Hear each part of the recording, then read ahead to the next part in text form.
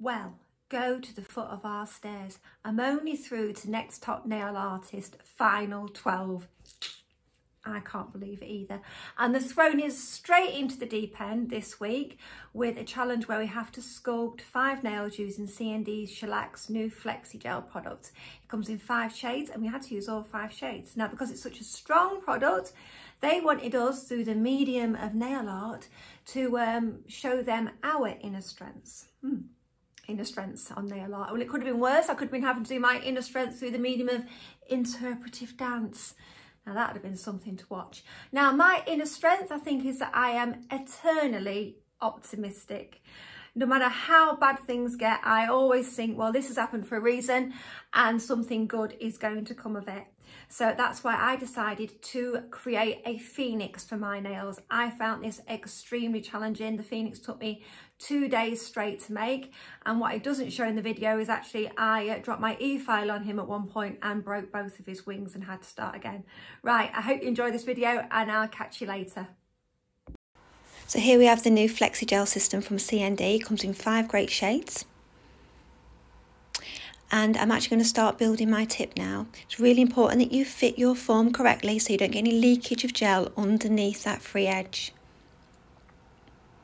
I've used a barrier on my nails because I'm going to be removing these later.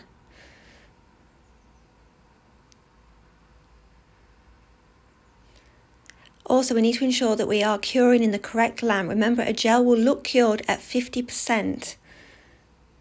Use a liner brush around the edges just to make sure your application is perfect.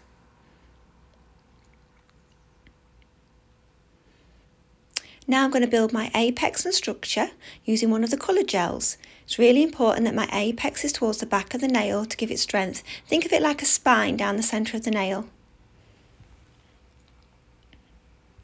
Under it goes. Now when we're removing this, we need to take the inhibition wear away from the skin. We don't want that on the skin, and I'm going to refine the shape with the 180 file. To keep that area nice and crisp on the free edge, I've painted it. And now I'm extending the nail even further with some clear acrylic and encapsulating some chameleon flakes. You can use glitter here as well if you wanted to. When you're putting your clear acrylic on, remember your structure. Hat pins are great for extending a nail, and I'm flash curing these in place using an LED torch that I later went and cured correctly in the lamp. Here's my little seagull. I made him out of blue tack and I'm painting him with coloured acrylic. He looks like a seagull at the minute. Now I'm going to make the wings, or the structure for the wings, using coloured acrylic. I had to work out the angles for this. It was quite a task. I need to keep this nice and thin and light. There we go. Now I'm going to make the feathers. So I'm going to use a clear gel at the bottom, and then I'm going to put some white gel on the top. And using an ombre sponge, I'm going to use some gel paints to get a really nice coloured fade.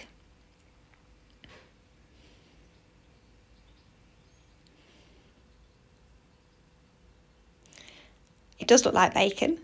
Now remember, the back of this will be sticky, so you may need to want to remove this with some alcohol solution. I've used this to make bows, structure, everything. It's a really handy thing to do. I'm going to keep this because I might need it later for some small feathers. And here we are, stuck all the feathers on using top coat. It's not looking like a seagull now. Starting to come together nicely. I made the perch using a real twig and I adhered him on that using coloured acrylic. It was quite tricky to get the centre of gravity right. And there's a finished article. I hope you like them. They're a bit of a challenge for me. See you soon.